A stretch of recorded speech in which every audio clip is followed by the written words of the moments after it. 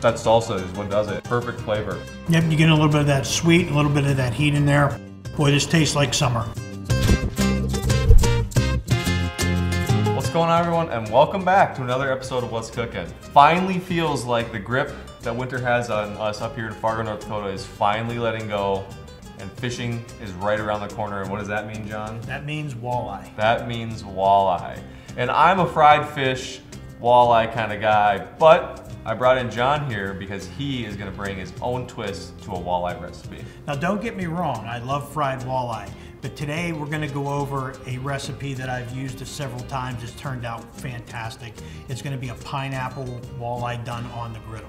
That is awesome. I let my figure get away from me maybe a little bit this winter, John, so I appreciate the healthy fish recipe. So for those of you that are getting ready to fish, you're gonna make sure you need to try this recipe. It's gonna be a good one. Okay, so the first thing we're gonna do, we're gonna get started on our walleye tacos. The first step, we're gonna take our beautiful walleye fillets and we're gonna cut them up.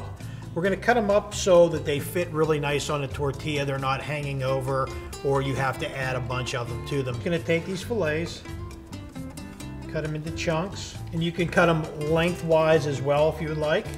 I just got them laid them out on a pan like so. So these are about the size that I like to use.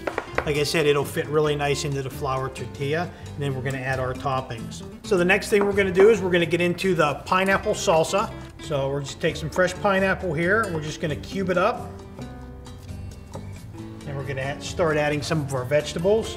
And once again, there's a lot of colors going into play here. So as far as it's very appetizing to the eyes to see down there and just see that beautiful looking food on your plate.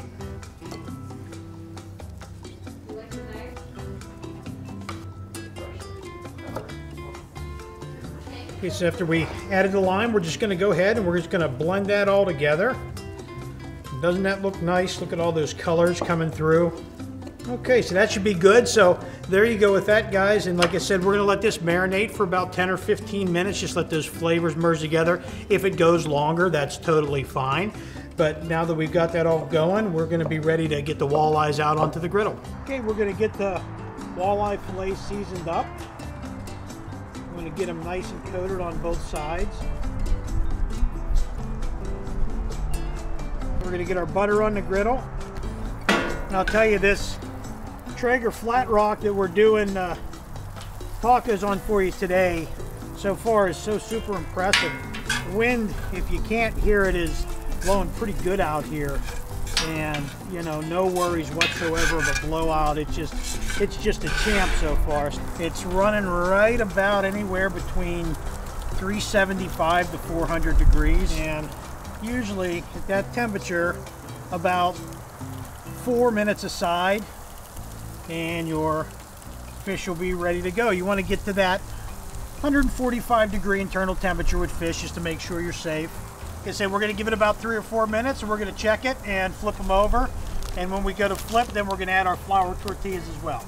Give our walleyes a flip here, starting to get that light brown coating to them. That's what you want, but you know, ideally we're looking for that 145 degree internal temperature. I'll spin them around, get that grease. So we're just going to let that go for a minute or two.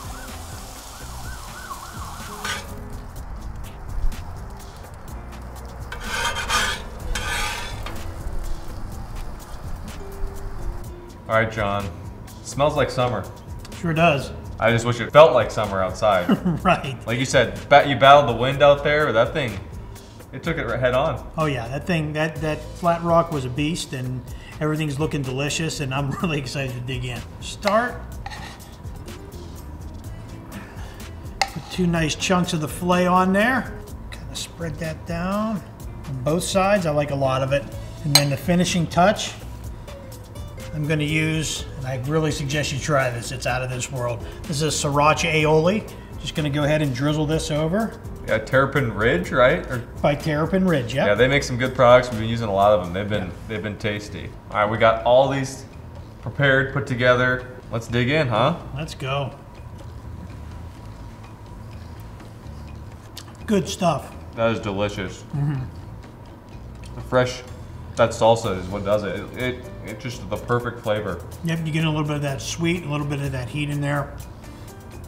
Boy, this tastes like summer. Yeah, and the extra work of doing the tortillas on the griddle, I mean, brilliant. That's the extra touch that this recipe needed. Keeps it all together. So if you guys are catching any fish this summer, I'm not gonna tell you don't fry your fish, but definitely give this recipe a try. Thanks, John, we appreciate it. Great recipe. Thank you.